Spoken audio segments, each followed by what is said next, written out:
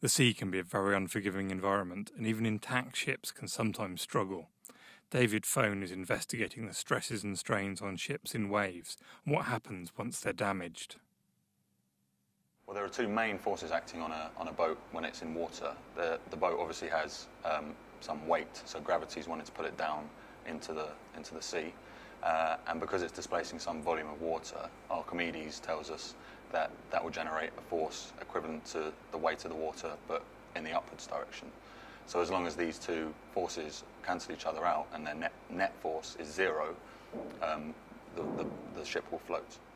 But I guess you can have heavy things like engines at some point in the boat, so that it's not balanced in every part of the boat itself. No, it doesn't need to be balanced per unit length. It's just that the overall weight of the ship can't exceed the buoyancy force that's being created.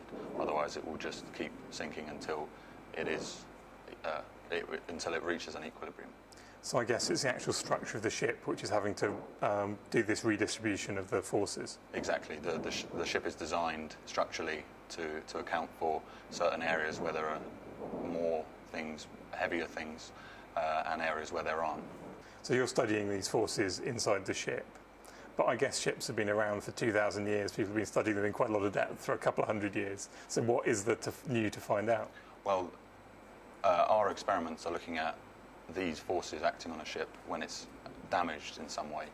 And surprisingly, not very much work's been done on a ship that's damaged when it's in waves. A lot of work's been done looking at the stability of a ship when it's in still water, but nothing really on the loading of a ship, the forces on a ship when it's in a wave. That's really surprising, because you'd have thought that's the most stressful time for a ship, when it's in a big storm with big waves. It certainly is, but it's also an incredibly complicated problem. I mean, if you think about the number of variables that are associated with a ship with some kind of damage, a few examples are the type of waves that are exciting the vessel, the size of the damage, where the damage is along the length of the ship, the shape of it, whether the compartment that it's flooded has got lots of machinery in it, or it's a completely empty cargo tank. All of these things have quite a large impact on the resulting forces.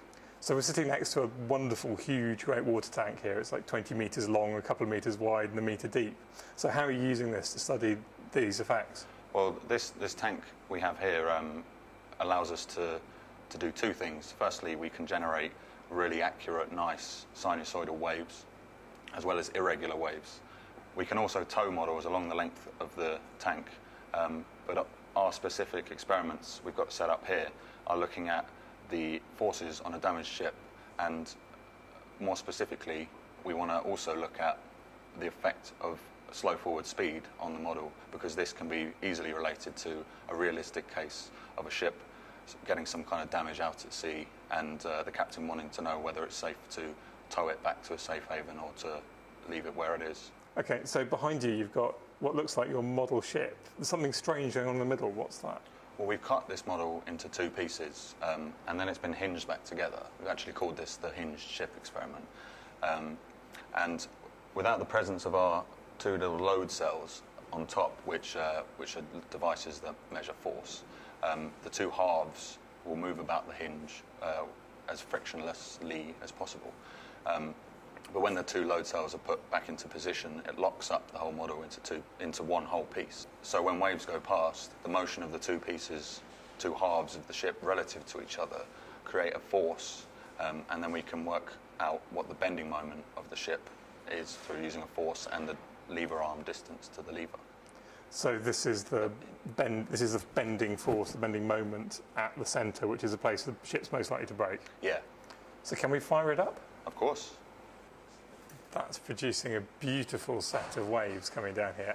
Almost perfect sinusoids. I'm very impressed. Thank you very much. You've got a monitor here. I guess this is connected to some kind of readout on your machine. Yes, that's right. We have a series of sensors positioned all around the model to measure various things. We have optical laser sensors at the front and the end of the model, known as the bow and stern.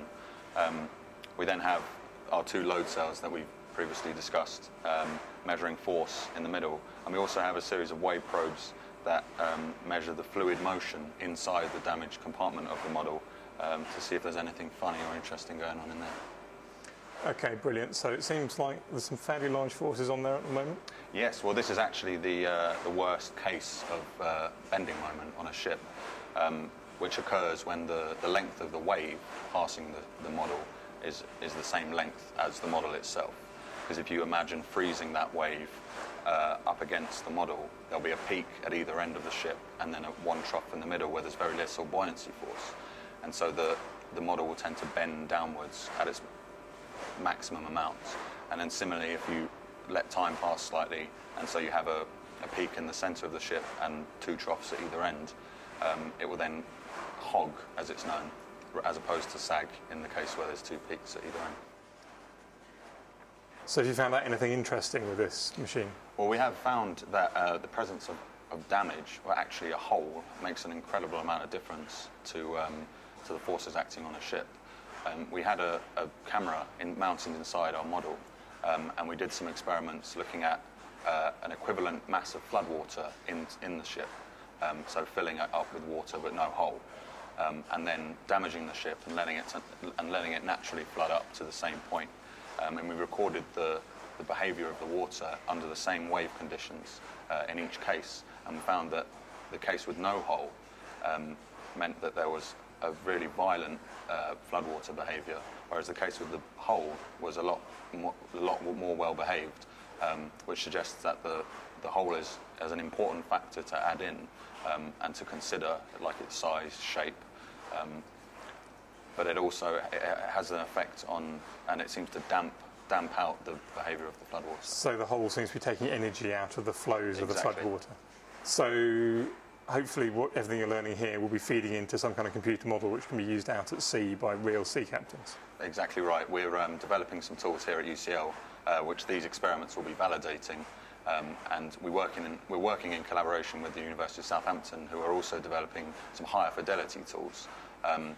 But the whole point is that we're hoping that our software can be used at some point in the future for a captain when he phones in a distress call and tells us that his ship's been damaged, where it's been damaged, what kind of size the damage is.